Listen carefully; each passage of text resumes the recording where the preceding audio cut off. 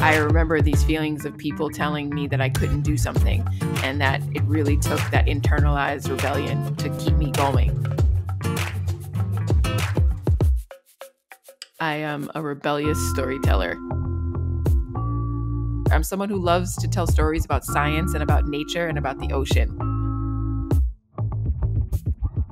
The ocean is the biggest solution that we can approach when it comes to climate change. Had I seen someone who looked like me when I was 12 doing what I was hoping to do, that would have changed my whole world. It's about taking control of what you can do and actively stepping into your purpose.